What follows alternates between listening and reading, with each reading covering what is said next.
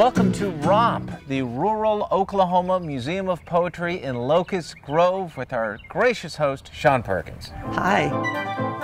The mission of the museum is to allow people to have an experience of poetry. And it is an old-fashioned experience so that you really do feel it. You've also got like a thing you can put your face through? That's correct. What's that for? Well, you can go be Walt Whitman. Was he Leaves of Grass? Yes, his birthday was yesterday, I believe. Leaves of grass, I see you all around. The floodwaters come. I hope I don't drown.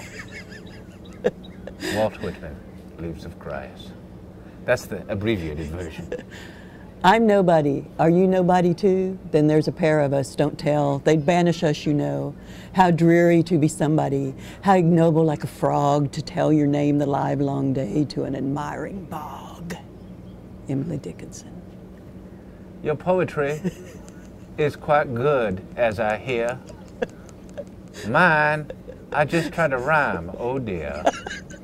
My favorite definition of what is a good poem is what Emily Dickinson said. She said, you know it is a poem, and when you're reading it and you feel like the top of your head is coming off. Well, there's poison ivy right there. Where? Right there. All of that. Oh, poison ivy. You beckon me to touch. But I know if I do, I will regret it so much. I have been warned of your presence by our fine, fair host, Sean. She said, don't touch it. Watch out. It springs forth from the lawn.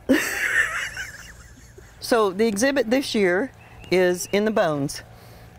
And it's all about bones, all these things that make us, that hold us together. Oh. He's pulling the teeth out. We'll do it freeform. Oh dear, my tooth has fallen out. My skull is white and chalky to the touch. This rude man came in and didn't care for me much.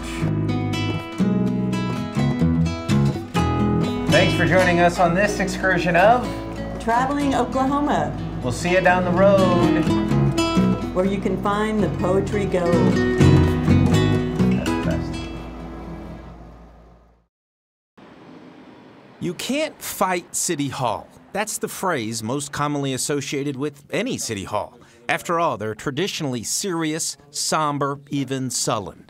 Traditionally. She's so cute. Look at that. She's like got her little hood on. At Tulsa City Hall, a city councilor's decision to bring her baby to work is upending tradition. A lot of folks assume they can't bring their baby to work, right? And they're not actually asking. Or if they're asking, maybe an employer might say no without trying it.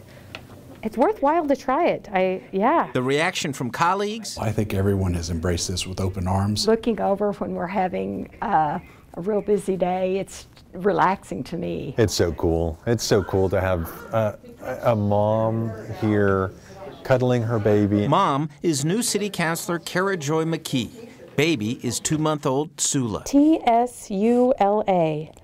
It's a Cherokee name. It means fox. Just an infant, she's already practicing her City Hall face of righteous indignation. Oh, you're turning so red. Yes, you are. And doing what many people feel like doing in City Hall meetings, falling asleep.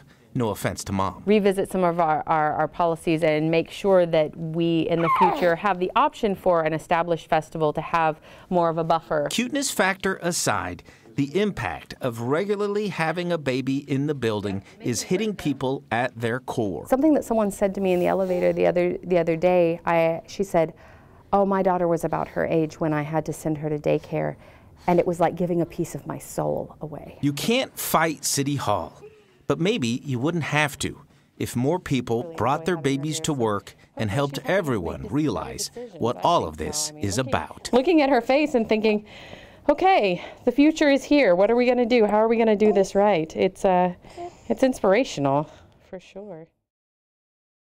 Look at all this trash. Take a tour around the property of John Daybar. I don't know whose vase that is. It's not ours. And the landscape looks as strange to a visitor. This tire is not mine. As it does to the homeowner. I don't know whose flamingo that is. It's not ours. A life displaced, except for one conviction. that the flood did not have to happen. I believe it could have been prevented. If they operated properly, they would not have had to let so much water go to protect the integrity of the dam. To us, it may seem simple, but it's not. From the Army Corps, an equal conviction that nothing could have been done differently. We'll store everything we can to prevent flooding downstream until our flood pool is full. And that's what occurred in this storm event. Our flood pool was at its capacity, and at that point, the reservoir had all it could handle. It was full. They have got to change their zero release policy until there's rainfall on the ground. The Corps says that the policy is in place due to the unpredictable nature of weather and helps prevent accidentally exacerbating a volatile situation. We would be releasing water, and then it would have rained on top of what we were releasing, and we could have made the flooding worse by our release. They should resign. Each and every one of them should step up and say, I failed in my job, I'm resigning, I'll go do something else. And I hope it's not something that involves managing water. It's understandable. People are frustrated, and they were impacted, and we're sympathetic to that. U.S. Army Corps of Engineers, hear me and hear me good. I'm going out to pick up my wife. She is going to be crying. She is going to be distraught. And you all are the cause of it. Buenos dias. Kristen Dickerson is reporting from the field, but her boss isn't Channel 8 or the station in Texas she went to after Tulsa. Her boss... Now it's almost like my boss is God. So I'm like, all right, God, here's this content, here are these wonderful stories that build faith. Now what? But before we get to that now what, we have to go back to the first now what. The one that comes around for most people when one day you wake up and say, is this it? Is this all there is to life? Because if so, I want more out of life.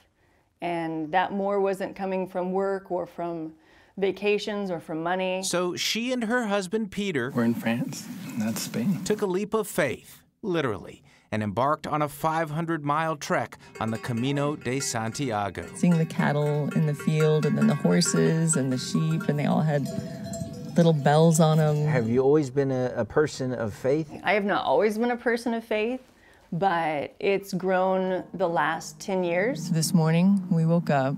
It was like the most beautifully peaceful sound.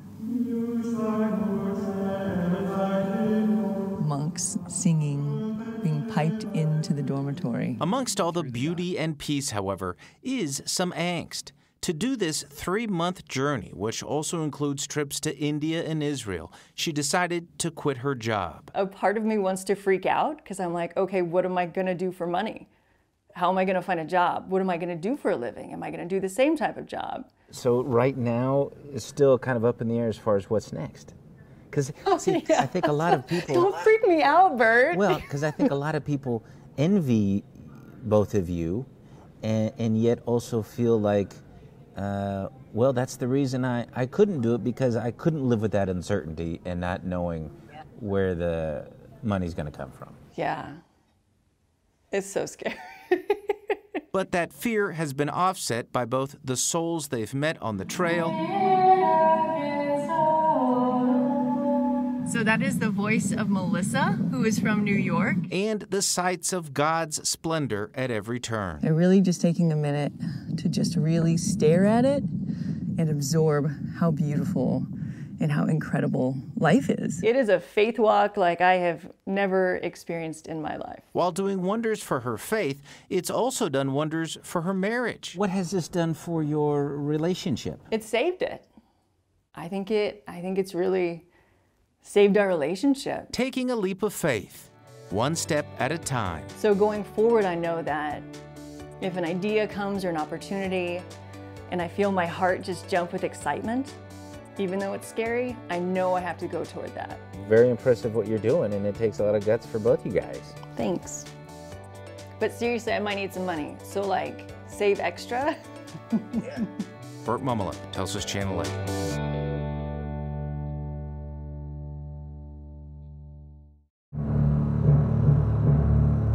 You again?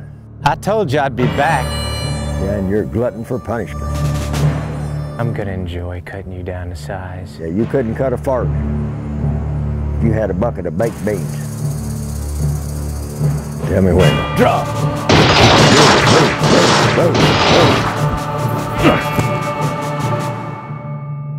Welcome to the Return to Prairie Song, a place we love so much we simply had to come back. Not only because there's so much to see, but to tell you all about the upcoming Western Heritage Days extravaganza. Well, this will be the 15th year that we furnished a place for it. And there's a corral down there, and there'll be bleachers all the way around the corral down there, and that's where they perform. Look at this. This is you? Yeah. And what year is this? 44. You ever wonder what happened to all these kids? Well, most of them's already dead. Oh, well, okay. Didn't mean that to be a downer. Well, I don't beat around the bush, I just tell you like it is. Oh, is this a cemetery? Yeah. For a real one? Part of it is and part of it isn't. See, we're living in a throwaway society, and they was going to the dump, and this fellow that was hauling them to the dump, there's about 400 stones, and I went there and I got the ones with the old dates and put them out here, and the rest of them went to the dump. Rest, mother, rest in quiet sleep, while friends in sorrow o'er thee weep. That's from 1870. Are you gonna be out here someday? Well, I want to if I get it done before I die. Yeah, you walk up there and then take a look to the right or the left. Okay.